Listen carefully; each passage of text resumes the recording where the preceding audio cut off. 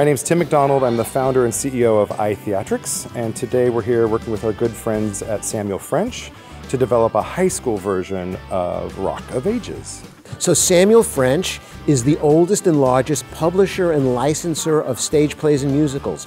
Back in 1830, a man named Samuel French came up with this idea that he could publish plays, contemporary plays of the time, and let people read them and perform them. It had never been done before, and he built a whole business around it, and we've been doing it for 185 years. Well, we started with the show's creators and had many conversations and phone meetings with them to discuss, what's the parts of the show that they find is, absolutely necessary, plot points. We work back and forth with them and collaborate. And then it's a matter of getting a script that we think is pretty good, and then just like any other brand new musical, we go into a workshop process where we put it up on its feet with a focus of telling the story. At the end of that process, we come away with notes and usually a pretty solid show that should work.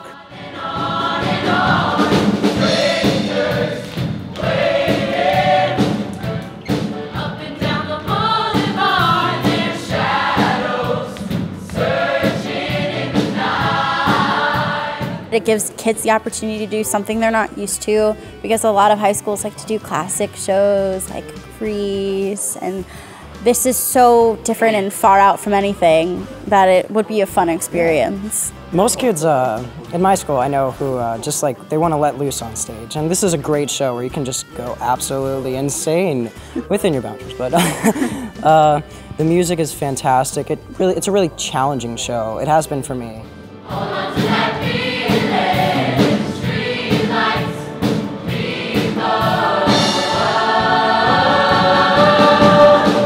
I really do believe that musicals make the world a better place, and I think if a kid will engage passionately in anything, in this case it's musical theater, they're going to have a better life.